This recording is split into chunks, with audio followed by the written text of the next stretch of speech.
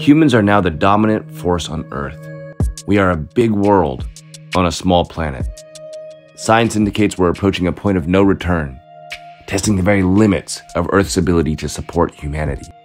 But now, leading scientists from around the world are pulling their expertise together to show us we have the tools to bring our planet back into a safe operating space.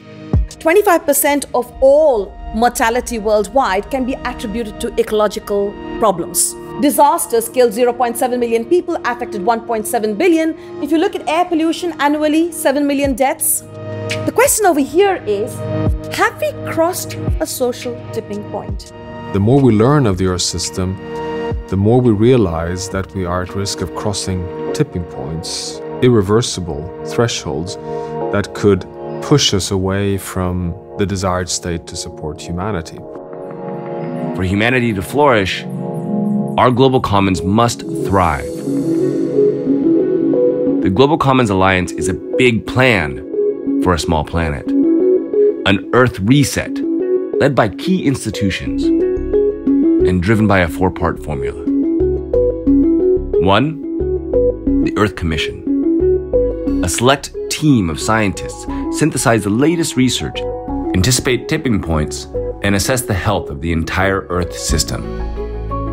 2. The Science-Based Targets Network turns the science into practical applications for companies and cities to set goals for sustainable operations.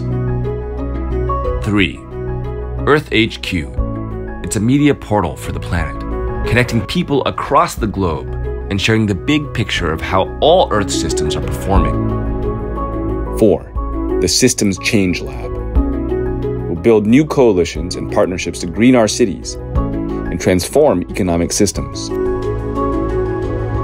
Collective action by leaders, business, cities, citizens, and nations can lead us towards a sustainable global economy, a brighter future for all of us. The Global Commons Alliance has a plan for the planet, and we need you to be a part of it. Join us.